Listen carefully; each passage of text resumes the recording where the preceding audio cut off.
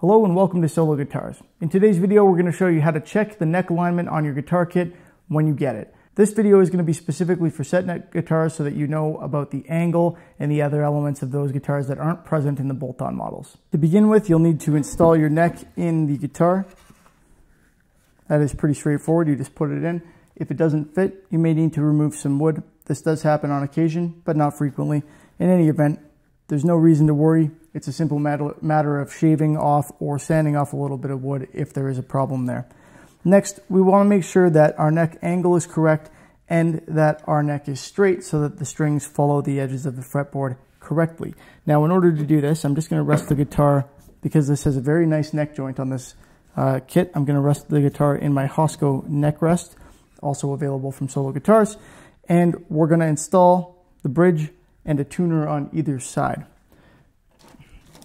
So we've got the bridge that came with the guitar here.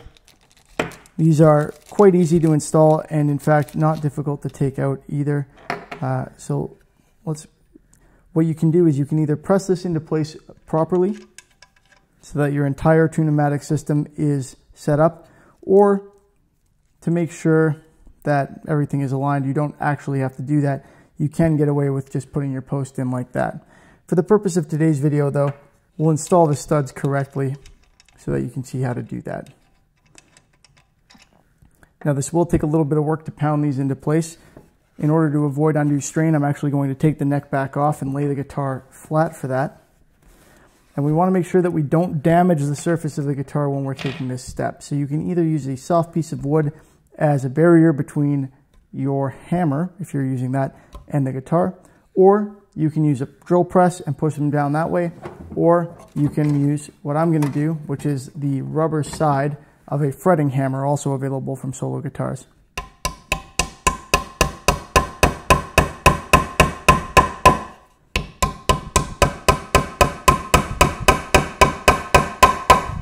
So I just gently tap those into place and make sure that that is ready to go. And then I can proceed with threading in my bridge posts. So we simply thread these in to the right. And generally speaking, you don't want them to be ridiculously high. So we'll put them down most of the way here. All right, then we can add our bridge. And we'll go ahead and put our neck back in place.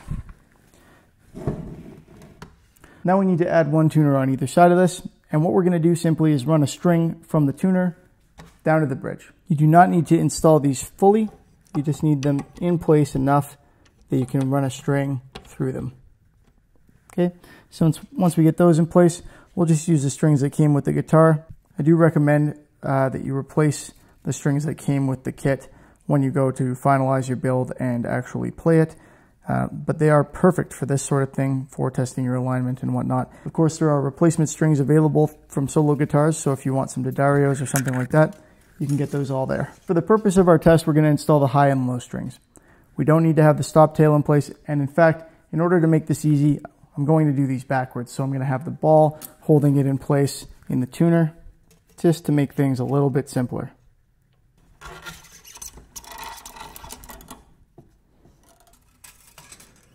Please forgive the kinks in this particular set of strings. They have been used before.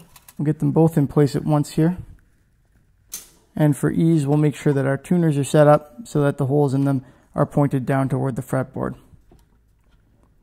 All right, so all we're going to do now is run our strings down either side of the fretboard, through the nut, which they are, and into the bridge. And then we can check from above to make sure that they are both on the fretboard and correctly aligned so that they're not running off the edges. In this case, we have no problems there. They're slightly inside the edges, and that's what we want. And we also need to put a little bit of tension on them, which we can do just with our hands, and check to make sure that they aren't touching the fretboard. In this case, we have no problems with that either. We can lower the bridge a little bit and still have room, and we can increase the bow of the neck slightly if we need to. The key here is that we want to make sure that we don't have too much neck angle, which would create a situation where the strings would contact the last few frets or the last fret before making it to the bridge. We can alleviate that to a degree by raising the bridge up, but we don't need to be in that situation. That's not the way it's supposed to be. If you do have that problem, you can create slightly less neck angle simply by sanding, and that will get rid of that issue. If the strings appear to be going off the edge of the fretboard in one direction or the other, that needs an alignment correction, and that can also be done with some simple woodwork or a shim, but that's a little bit more significant an issue, and I encourage you to contact customer service if you do have that problem.